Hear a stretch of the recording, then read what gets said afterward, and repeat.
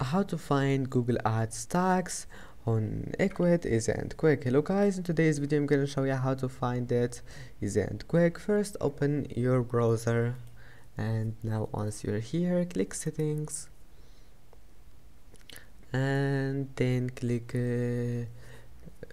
tracking and analytics, and then scroll down until you find Google Ads tags. That's it.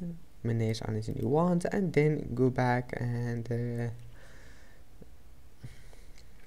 it will be saved.